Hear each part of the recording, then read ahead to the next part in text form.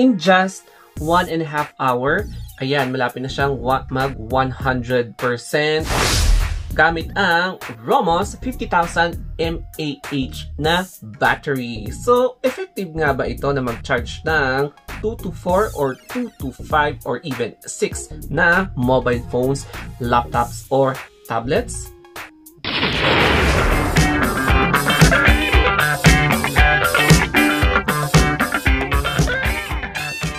Hey everybody, my name is Anthony. In this video, I'm going to show you yung isa sa mga latest na upgraded na power bank by Romoss. So in here, just received the parcel. So ayan, and medyo malaki siya. And yung size ng kanyang power or yung storage niya is 50,000 mAh. And Romoss 50,000 mAh, nabili ko po siya sa halagang 700 pesos or 699. Ayan, bawasan mo lang ng piso. And link in the description below. Tapos, makikita nyo na maraming iba't ibang mga prices. So, it depends upon you kung ano yung i-choose nyo mga offers sa Lazada, which is nasa link in the description below. So, we have here yung parcel ng ating power bank. And bubuksan po natin and iti-test natin sa ating phone. And now, naka-bubble wrap siya, of course, because this is considered fragile. And bawal po siyang maalog or maitapon because, of course, to prevent damage. And naka-bubble wrap talaga siya. Thank you sa seller na nag-wrap nito to ensure yung quality ng product na ito. So, ayan, kinakat na natin. Kinakat na natin ang product na ito. So, we will be revealing itong product. So, konting cut lang. Kasi medyo mahigpit yung kanyang pag-bubble wrap. Ayan. So, hugutin natin siya. And it looks like this. Mobile power bank. So, ayan. Mobile power bank by Romoss. So, makikita nyo dito, it is, meron siyang hook na ganyan, or, ayan, parang banded hook. So, bubuksan na natin dito. We're going to have an unboxing. And, ayan. So, this is the big reveal. And, here it is. Oops, may nahulog. Ayan. So, it looks like this. Medyo mabigat talaga siya. Kumbaga, for me, it's half kilo or 1 kilo. May kita natin yung weight niya dito. So, anyway, ayan. Ito yung itsura niya. And, meron din siyang, ayan, meron din siyang manual kung saan makikita yung mga guides. So, here it is, yung mga manual. There is English character and I'm sure Chinese characters itong isa. So, meron siyang mga safety precaution dito. Meron din siyang mga procedure. And I'm going to flip na lang mamaya-maya yung closer look ng power bank na ito. So, tatanggalin mo yung plastic. Ayun. And, syempre, itatapon na natin siya. Tapos, kung i-switch natin, ayan yung percentage. I'm not sure kung makikita nyo. 65%. Ayan, parang ayaw pa. Ayan, 65% siya. Tapos, kung titignan mo dito, so, pwede mong isaksak yung mga port dito. Meron yung Type-C, Android, tapos iPhone. And then, here it is yung mga output. So, ayan, yung dalawang output niya na kung saan pwede kayong mag-charge. So, ayun yung output 1, output 2. And, hahanap tayo ng connector. Ito yung free connector niya. So, ganyan. Pero, Android siya. Kaya, maghahanap tayo ng pwedeng i-connect. And, kapag i-charge natin siya, unang-una sa lahat, pwede nyong gumamit ng Type-C na charger. Ayan, so, ayan. So, nagbiblink siya, 65%. I'm not sure kung nakikita sa camera, pero ganyan yung nag-a-appear. Anyway, ganyan yung itsura niya, 65. Ayan, meron parang dito, 65. So, ayan, nagbiblink siya kapag nag-charge. But, if you're going to first na gamitin mo ang mga power bank na binibili mo, make sure na you should drain it first. So, wag mo munang i-charge, i-drain mo muna while using it. And, syempre, yung sa connector natin, wait lang, maghahanap tayo ng connector. So, ipopost ko muna. Nakahanap ako. So, any connector, basta may connector kayo. And sa gagamitin natin ngayon is itong 3-in-1 na may 3 outputs. Ayan na connector. So, ikakabit natin ito sa phone habang nag-vlog tayo. And Type-C, kasi Type-C yung phone ko. Kakabit natin.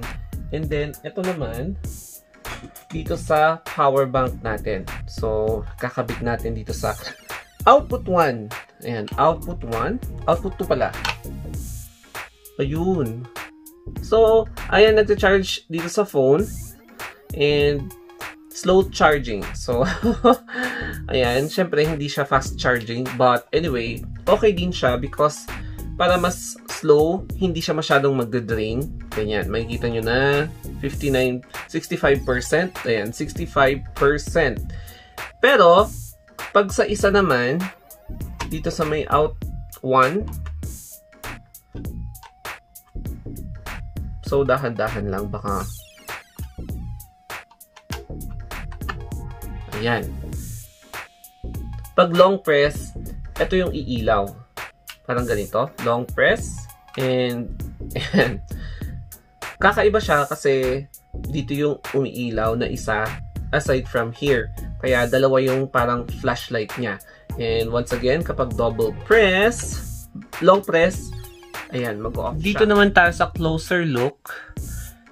Ganyan. And ito yung handle niya. Ang gusto ko dito is leather. Parang leather siya. Which is I like. Parang leather na rubber. So, it's like this.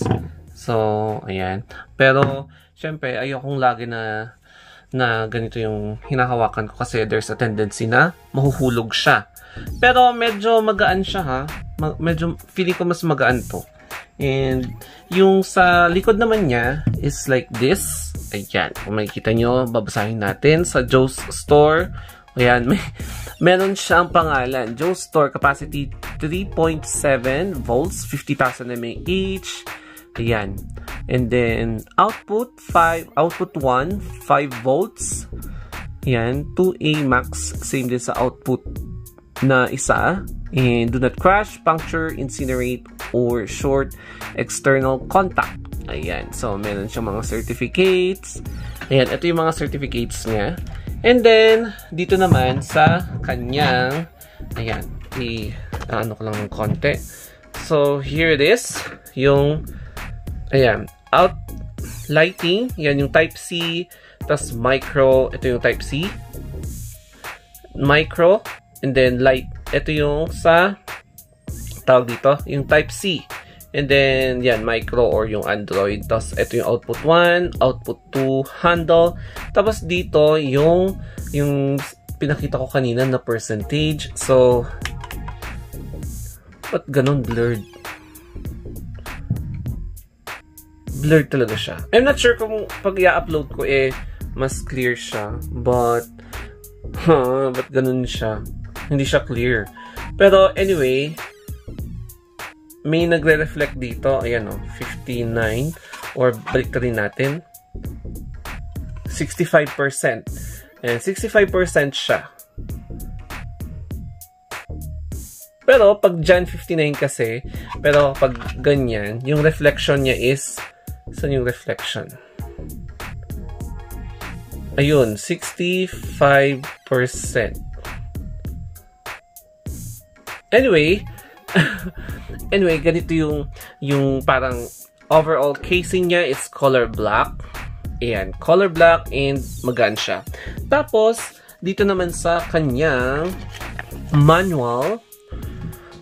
And anyway, ayan yung mga precautions niya, important safety precaution. Hindi mo masyadong maintindihan yung English kasi translated siya from Chinese. So, medyo yung grammar niya, talagang mako-confuse ka sa mga grammar na ginamit. So, medyo hindi mo maintindihan yung iba. So, ganyan. Anyway, ayan, at least meron siyang mga safety precaution for us to ensure high quality and safe products na ginagamit natin. For example, please keep this product and related accessories to avoid home easy reach.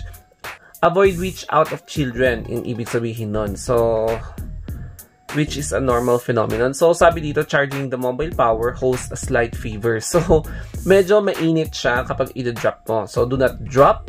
Do not move power hose close to the source of fire. Ayan, medyo clear siya. Avoid allow metal objects to contact the host of mobile power charger. Ayan, mag-prevent yung mga wirings para hindi siya magkaroon ng short circuit. Ayan. Unauthorized product alteration or yung bubuksan mo yung battery, syempre mag-iiba siya.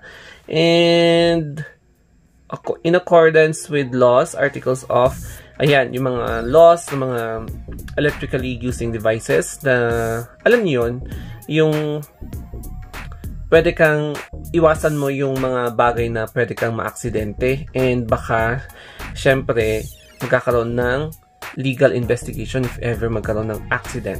Ayan. So, ayan, pati dito, medyo hindi maintindihan yung pagkakasabi because na-i-translate siya. Ayan. So, avoid putting the product in the water. Siyempre, magkakaroon ng short circuit. So, ayan yung mga manual niya. At least nakita natin yung mga safety precaution ng product na ito. Kada charge ko lang sa kanya kanina, an hour and a half ago, 96%. Ayan, at least ito mas clear, 96% na siya. So, medyo matagal-tagal talaga yung charging niya, but at least effective siya. And then, medyo kung minsan hindi gumagalaw yung percentage, pero as in, hindi pa siya gumagalaw ha. So, you can charge this device to any mobile devices, other mobile devices. At least, siguro kasi pag bago talagang mas marami siyang capacity or maraming beses siya makakapag-charge, like mga 2 to 4 devices or 2 to 3 devices. Ayan. Yung maximum is 4, pero minimum is 2. Pero, ayan, between 2 to 4. Pero kapag papalarin ka, pwedeng aabot siya sa 6. Pero, syempre, 50,000 mAh, marami din siya. And, medyo lightweight siya. Mas magaan siya as compared sa mga ibang products such as itong Romoss na isa na linag ko noon na may 30 mAh. So, nakita nyo naman siguro before na may linag ako na 30 mAh. Ito ngayon is mas magaan siya ng 25%. Ayan. Pero 50,000 mAh.